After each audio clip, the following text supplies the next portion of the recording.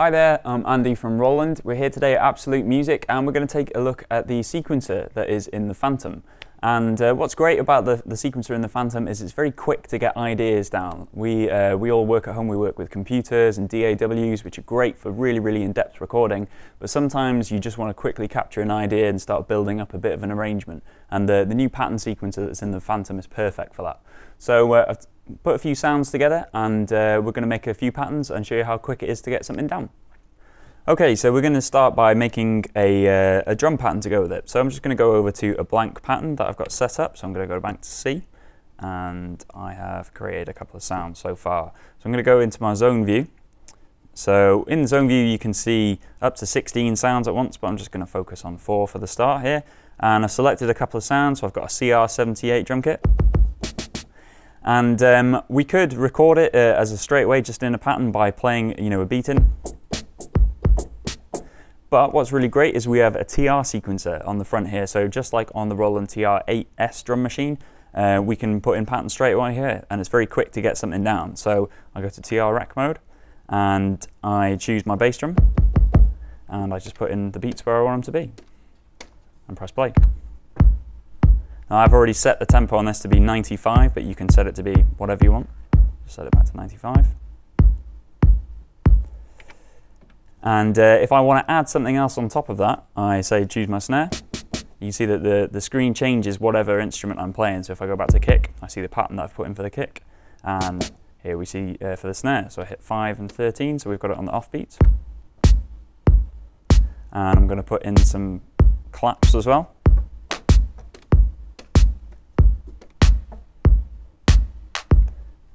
And I'm also going to put in some hi-hats.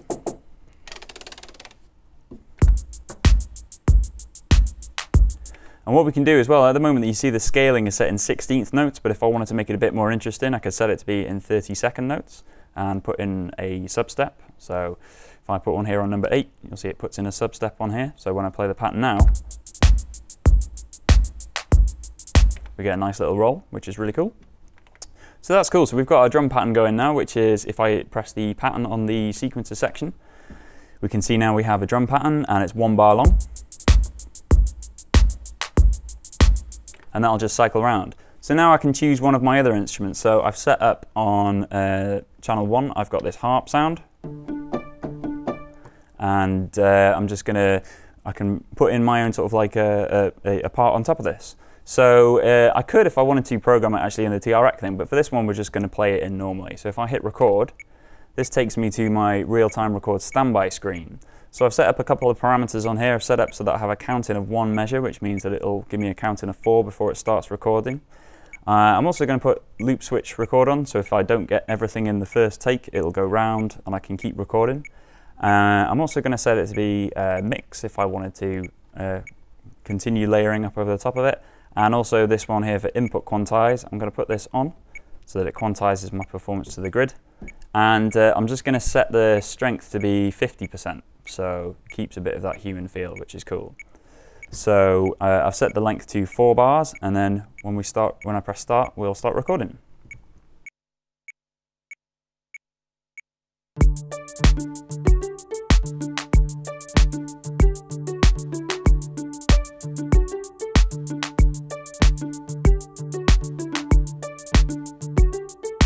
So that's gone in there now, so I've got my 4-bar loop going. So that's cool, and I can play both of these patterns at the same time, so they're all in column A. But if I wanted to, I can keep adding layers, so I can go to track 2, and actually I've got the same harp sound again, but I want to write a different part on this one. So I'm going to hit record again. Straight away you can just get going.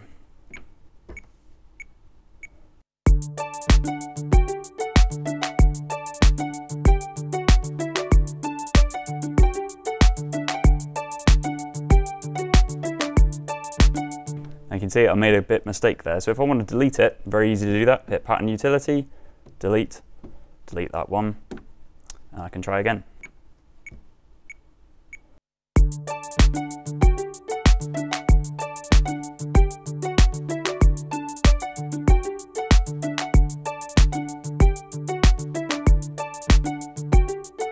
Cool, so now I've got 3 parts going on there. And it's okay as a little loop, but I want to add a bass line to it so it has a bit more of a movement. So I've got a bass sound on here, which I'm just going to octave down. And I'm going to hit record again, but this time instead of a 4-bar loop, I'm going to put this one to 8 so I can write something a bit longer. So 1.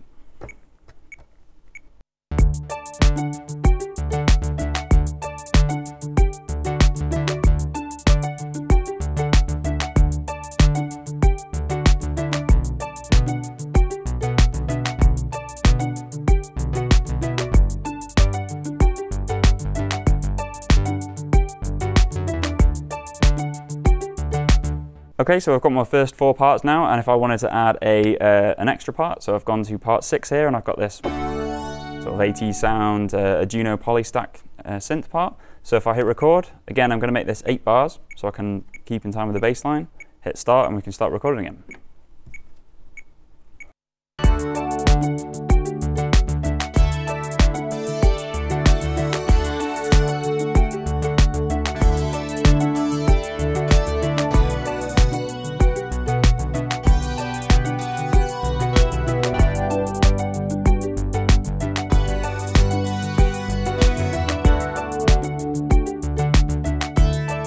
And what's cool is because now on the left hand side on here I have the mixer for my part, so I can say take the volume of that one down so there's a little bit more in the background, there, and not getting in the way of what we're doing.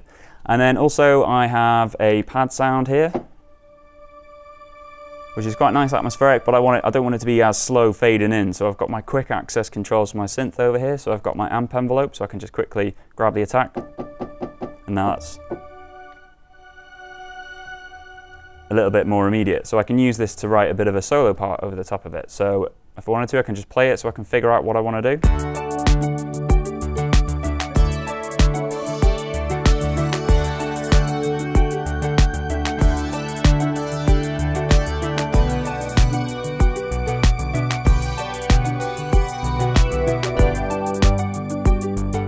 That's okay, so when I'm happy with that, I hit record.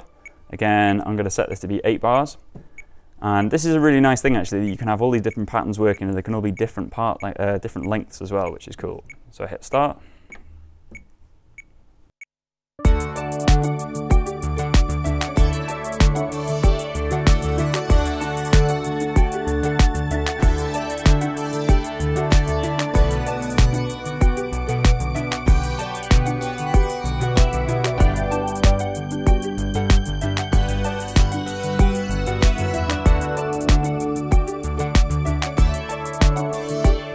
Okay, so we've got a few ideas now down, and this is what's really good about the Phantom, is it's very quick just to get little loops going so that you can get the ideas down as they come to you. And then if you wanted to, we can sort of start by building up a bit of an arrangement. So at the bottom here we have a thing called pattern utility.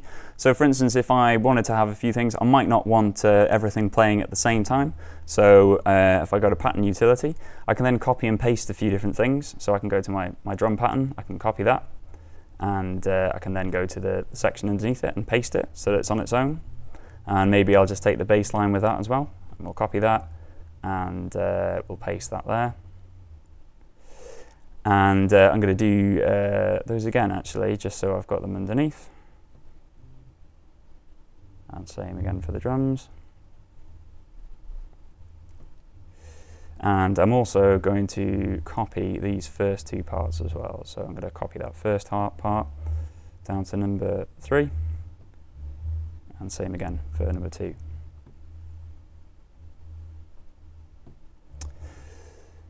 Cool, so if I just go out of pattern utility, so now that I've got different selections of patterns, I could just launch, I could start everything on number B if I wanted to. So just to get something going initially. And then I could also hit C, and it plays those 4 together. So what's quite cool is now that we've got these different parts together, if I wanted to build that into a bit of a song, I can specify these sort of groupings. So for instance, everything that I've got going in B, if I hit grouping, I can now group these together. If I set this to group 1, and I'm just going to rename that. So I can rename this as my intro. Hit OK. And then say underneath this, those four patterns together, I'm going to group those to group 2, set that, and then I'm going to rename that to be verse. And then finally, everything working together, I'm going to set that grouping for number 3, and I'm going to call this to be my chorus.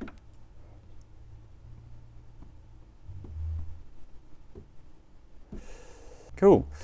So if I go to my groups now to look at these, so one thing actually that we also need to change is that the length is set to be 1 bar at the moment. So for instance, if I go to my intro, so my drum pattern, yeah, that's 1 bar, but actually the bass line I've written is 8 bars. So I want to make sure that I stretch that out to be 8, so just change the length down here. Likewise, because the length of my bass line is 8, I need to change that for my verse and also for my chorus as well. So now if I were to launch a particular group, if I just wanted to hear the verse part, I can hear it from here and it just plays it for me. But what's great is now I can sequence these in order to make a bit of a song. So what's great about the Phantom is it's very quick to get ideas down, but you can then group them together to make a song. So what's great about the Phantom is it's quick to get your ideas down, layer things up together, and then you can sort of split them up and create a song out of it. So if I go to make song, so on here, this is the structure of my song on the right hand side, and on the left hand side I have the groups that we've just made. So if I wanted to add in my intro, I press add, oops, not twice, and it adds in the intro once, so it'll play that full 8 bars 1 time, and then I could go to my verse and I could add that in, and then I could go to my chorus as well, click add, that brings in, and then you can use this to structure your song. So for instance, then I want to go back to the verse, but maybe I want it twice, and then I can also have a chorus and an intro, whatever you like really, and you've got a huge number of groups that you can do. You can do 16 at the same time, so you can have 16 different sections going on, so this is great. And when now I go to my song on here, so if I was doing a particular performance or anything like that, I just hit play.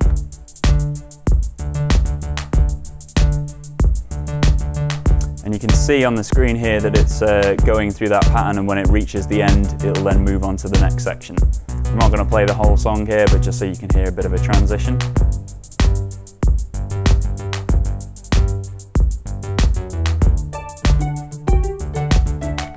So that's cool. And what's ace about the Phantom, so now if I hit right and save my scene, which I've just called this one pattern demo, is that there's no modes in the Phantom. So on a lot of workstations you are stuck in either single part mode or dual mode, split sound. With the Phantom it's brilliant that in the scene mode you can have up to 16 sounds and it's all quick to get going. So if I go between different scenes, as soon as I come back to that pattern demo, hit play, and it's already loaded in my song straight away. So it's a really fantastic and quick way to get a pattern down and get your ideas for making your own songs. So thanks for watching. I hope you've enjoyed this video and I hope it's been useful for you. If you'd like any more information about the Phantom, please visit Absolute Music, and don't forget to like and subscribe to the Absolute Music channel. Thanks again. Bye.